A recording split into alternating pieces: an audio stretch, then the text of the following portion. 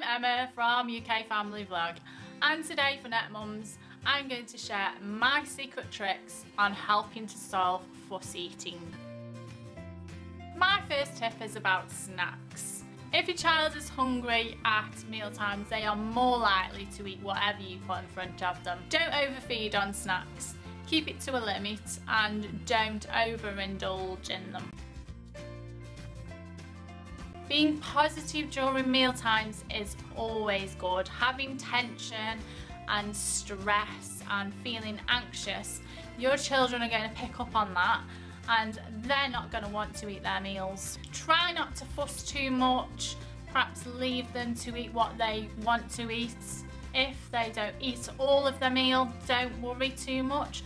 As long as they've tried it and had what they want off their plate, that is really good. Perhaps even change where you eat your meals. Maybe set up a tent, have meals outside in the garden if the weather's nice. Whatever makes your child happy, changing the environment, changing where they eat, how they eat can always be a positive experience.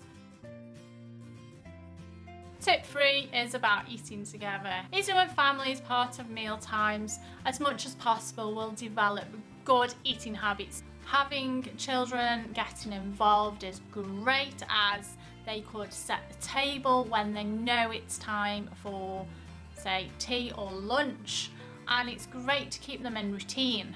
They know what time their meals are going to be, so that's their job, and they will create independence for themselves. It'll take less stress off yourself.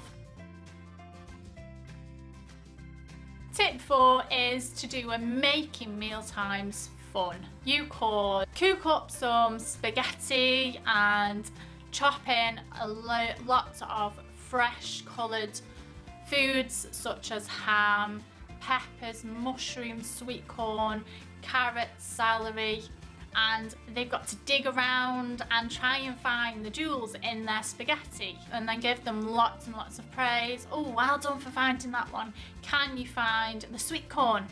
And then they will want to try that as well, and that's a happy experience. That makes it fun, brings the interaction in with yourself and your child too. Now, I like making plate faces and using various foods, so that could incorporate the hair, the nose, the eyes, the mouth and the ears, and they're great fun things to have the children involved with too.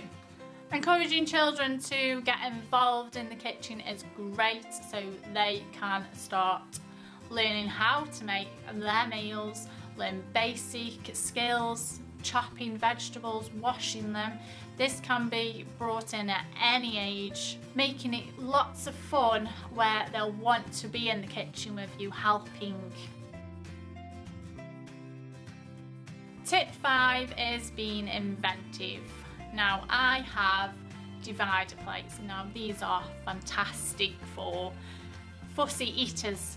If they don't want their food being together, they're great for that, as they are sectioned off and you can put a main meal, perhaps with a bit of salad or vegetables on another side, and then on another bit you can put a pudding or something as a little treat for eating the rest of their meal.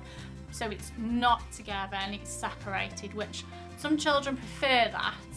I also have bright coloured mats that we put out at the table, which are their own personal mat, and these are great because they're bright, they're more inviting for the table, and they know where they're going to sit for their meal. So those are my top tips for solving fussy eating. Thank you very much for watching, and don't forget to subscribe. Bye!